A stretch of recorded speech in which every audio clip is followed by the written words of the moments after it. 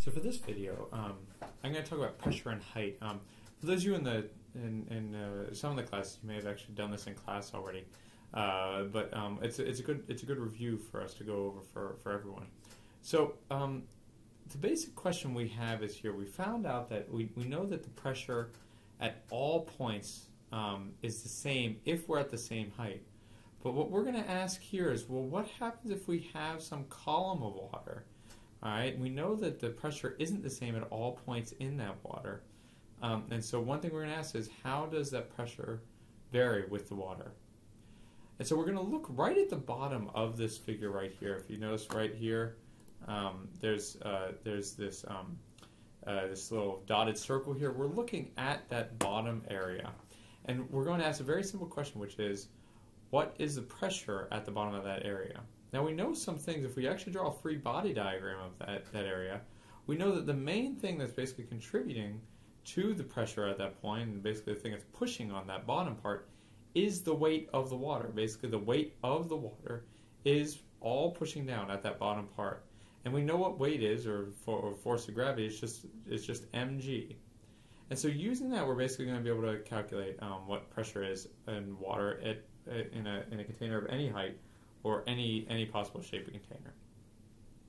So again, we're just going to start with the force at the bottom of that of this container is just mg. It's basically the force of the water on the bottom of the bottom of that cylinder. All right, so it's just the weight of the water. Okay. Now we can actually write the weight of the water a little differently. So instead of writing it as a mass, I'm going to write it as density times volume. And if you don't remember, please go back and look. Density is just mass over volume, and so mass is just density times volume. And so it's just a rewriting using the definition of density. And furthermore, we know that the volume, and this is especially, it's easy to see with a cylinder that the volume of a cylinder is just its area times its height. You can see that in the figure right at the right. But this is actually generally true just for any object. The volume of any object, any cup that's containing water, any dam, whatever you're talking about, is always equal to the area over the height. The only thing that gets a little complicated is if it's a funny looking shape, you have to change the area as you're moving at the different points in height. But for kind of regular systems like this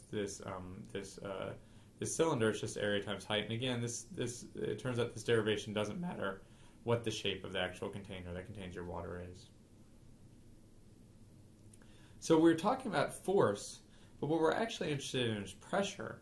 And pressure, of course, is force over area.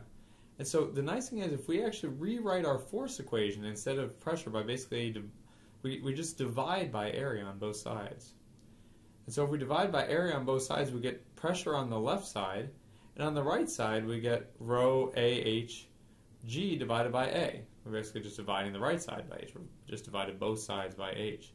And you notice something very quickly, which is that these A's cancel each other out, and we get in the end that the pressure of a fluid is just dependent on rho, its density, okay, so it's just the density of the water, times G, which is our normal gravitational constant, times H. All right, so it's just dependent on the height of that object. And that's basically the whole point. That's the whole result. Pressure is equal to rho GH is equal to the density of whatever fluid you're looking at, the gravity, and the height. Okay. Let's just do a quick example to illustrate this point. But before we get to that, I want to point something out. What I want to do is basically calculate the pressure in some fluid. Before we do that, though, we have to realize something, which is that the pressure that we've written here is actually just the pressure due to the water. All right. But in reality, we exist under a huge column of air. All right, we here at sea level always have a bunch of air way above us. It turns out we have a ton of air above us, 10 to the 5th newtons worth of air, or that's approximately 10 to the 4th kilograms, or 10,000 kilograms of air is kind of pressing on us on every square meter of us at all times. If we want to actually talk about what the total pressure is in any particular thing, we're going to have to include what's called this atmospheric pressure, which is just 1 times 10 to the 1.01 times 10 to the fifth pascals at basically ground level, which is where most of us live. Of course, if you go to the Rocky Mountains, this changes a little bit, but okay, for the most part, this is a good number for us to deal with. So what we're going to ask is what the pressure is at the bottom of a pool. There you see Professor Puckett, my children, and a couple of physics students all playing in the pool. Don't they look like they're having fun? Okay. So let's look at this pool. Okay. My pool is relatively shallow. It's a little over a meter. And let's talk about what the pressure is. Well, we know at the top the pressure is atmospheric pressure because, again, as long as you're not, if you're standing basically out in the air, you're being influenced or you're being pressed on by atmospheric pressure. Basically, every single part of your body right now is feeling approximately 10 to the fifth pascals on all different parts of it. And the same thing goes for the pool. The top of that pool is feeling that atmospheric pressure. But if we look at the bottom of the pool, it's feeling the pressure from the atmosphere plus the additional weight or pressure from the water itself. So it's still that 1.01 times 10 to the fifth pascals plus our equation that we just learned, our rho GH equation, that gives us the total pressure from the water. And so we basically add the pressure from the atmosphere, the pressure from the water, and you'll get the total pressure at the bottom of that pool. So we can just do that calculation, 1.01 times 10 to the fifth pascal.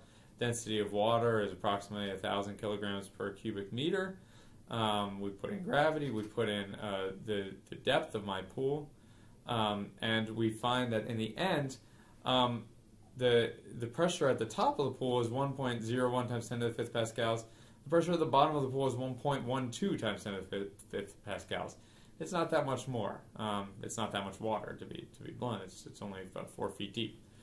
And so there wasn't a huge increase in pressure, but there is a noticeable one. You can see that it actually does show up.